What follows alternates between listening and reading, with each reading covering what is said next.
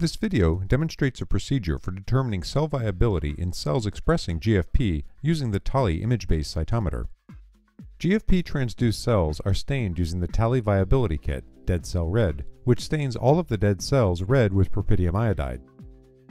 The cells are pipetted into a Tali cellular analysis slide and loaded into the cytometer, which acquires and analyzes bright field and red and green fluorescence images. Histograms are then generated to display cell count, cell size, PI fluorescence intensity, and GFP fluorescence intensity. When compared to traditional flow cytometry, Tali can provide similar data regarding cell viability and expression. However, this image-based cytometer provides additional visual information about the cell population being examined. The main advantage of this technique over existing methods like flow cytometry or fluorescence microscopy is that the Tali image-based cytometer provides both quantitative and visual information simultaneously about your cell sample. In addition, the Tali instrument is easier to use, is less expensive, and has a smaller footprint than either a flow cytometer or a fluorescence microscope. This allows researchers to quickly perform quantitative assays like viability in GFP expressing cells on the benchtop. In this procedure, U2OS cells at a concentration of 1 × 10⁶ cells per milliliter were transduced with nuclear-targeted cell-lyte GFP viral construct. To stain dead cells with propydium iodide, transfer 100 microliters of the cell suspension to a new microcentrifuge tube. Note that a concentration of 1 × 10⁵ to 1 × 10⁷ cells per milliliter is recommended for the assay, though the concentration does not have to be exact. Next, add 1 microliter of Tali Dead Cell Red reagent. Then vortex briefly to mix. Incubate the staining reagent and cell mixture at room temperature in the dark for 1 to 5 minutes. Following the incubation, immediately proceed to analysis on the Tali image-based cytometer.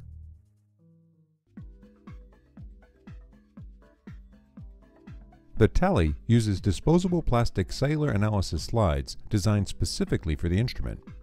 Always be sure to hold the slide by the edges. To load the slide, pipette 25 microliters of sample slowly into one of the half-moon-shaped sample loading areas. Here, unstained, non-transduced control cells are loaded in chamber A, and the stained GFP-expressing cells are loaded in chamber B. To perform a viability assay in GFP-expressing cells, touch GFP RFP on the home screen of the cytometer. The assay options will then appear on the right. Select GFP plus viability. The instrument will then ask whether the sample series should be named. To name the sample series, press Name Now. Then, using the touch screen, type the name of the sample series and press Save. The Tali cytometer will automatically advance to the Measure screen.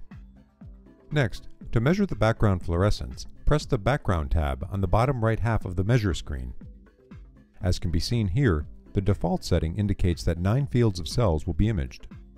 Now, with the control sample facing away from the instrument, insert the slide in the loading port until it stops. Do not apply force. On the background screen, touch Press to insert new unstained cell control. The slide will automatically be pulled into the instrument and a live image of the cells will be displayed on the screen. Using the focus knob, bring the cells into the proper plane of view. While focusing, slide the red zoom button to 4x or 16x to better view the cell population. The cells should be uniformly dark with a bright halo around each, as shown here. Cells may be undercounted when the transition between the background and the edges of the cells is fuzzy, so that the cell boundaries are not well defined. Cells may be overcounted when they have bright centers and dark perimeters. Once the cells have been brought into focus, touch Press to run unstained cell control to measure the background fluorescence. The cytometer will automatically capture images and display thumbnails of each field of view.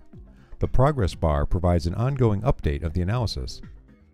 After the image capture is complete, the cytometer automatically ejects the slide and provides the data from the analysis of the captured images. The stored data is displayed in the drop-down menu of the Background tab. The background control sample will be assigned the same name as that given to the experiment.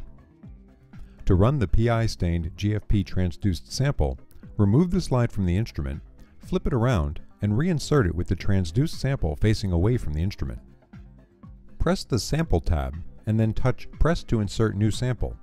When the image appears on the screen, use the focus knob to bring the cells into focus as before. Then touch Press to run sample. After the image capture is complete, the data from the analysis appears under the Sample tab, and the cytometer automatically ejects the slide. Appropriately dispose of the Tali cellular analysis slide as biohazardous waste.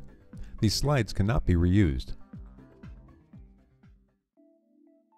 Once the sample is run, thresholds can be applied to the sample to analyze specific cell populations.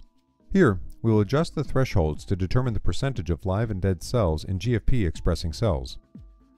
Under the Sample tab, the number and percentage of cells expressing GFP, live and dead cells expressing GFP, total viability, average cell size, number of cells counted, and cell concentration are displayed. In addition, histogram plots displaying cell size, green fluorescence, and red fluorescence are displayed at the bottom of the screen. To set the cell size gate, touch the cell size thumbnail to open the cell size histogram. To exclude any debris, move the blue slider bars to exclude both large and small events. Touch Apply to include the cells within the gates. Next, to add the GFP fluorescence to the analysis, touch the GFP histogram thumbnail to open it. Move the blue slider bar to set the threshold just to the right of the dimmest peak. Use the control sample as a guide. This allows the analysis to include the GFP positive cells, but exclude autofluorescent cells. Autofluorescence is frequently observed when biological molecules within cells are excited. Touch Apply to confirm and return to the previous screen. The data displayed under the Sample tab should now reflect the gates and thresholds set for both fluorescence channels. Next, to separate the PI-stained cells from autofluorescence or any background present in the sample, press the PI histogram thumbnail to open it. Again, the control sample peak will be displayed as a gray peak on the histogram. The red peak is the sample fluorescence. The background fluorescence is displayed as a peak closest to the 0 RFU value on this instrument. To eliminate the background fluorescence in the PI channel, move the blue slider bar to adjust the threshold to exclude this peak. Use the gray peak from the control sample as a reference. When the threshold in the PI channel is appropriately set, touch Apply to confirm and return to the previous screen. The Tali instrument will again automatically reanalyze the data and update the results in the Sample tab. Next, to visually confirm that each cell is properly assigned, press the Zoom tab, then select a captured field of view for review by pressing the thumbnail of the image, then press the Layers tab. Next, press the GFP or PI button to display the image captured through that channel. Press the same button again to remove the layer from the display, or, to superimpose layers, touch buttons corresponding to each channel. To identify how the cells are counted through a particular channel, touch Circles. The cells that were counted through only the bright field channel, which do not express fluorescence, will be circled in blue. This indicates a particular cell is live. Cells expressing in the green channel, GFP, will be circled in green. Cells expressing in the red channel, stained with PI, will be circled in red and are dead. Cells counted in both the red and green channel will be circled in yellow. This indicates that the cell expresses GFP, but is also stained with PI and therefore is dead. Occasionally, a black circle will appear on the screen. These are objects that have been identified but have been excluded from the analysis based on cell size. Continue to fine-tune the threshold on the fluorescence histogram using the steps just described until each cell that is expressing fluorescence is circled with the appropriate color. All analysis parameters are automatically saved to the instrument under the Data tab. The Tali can store data files from 500 sample runs. Each file stored in the Data tab is available for reanalysis. By selecting the file from the Data tab, it will be reopened and all histograms and layers become active. To archive data and generate reports, the data stored in the instrument may be transferred to a computer using a USB drive.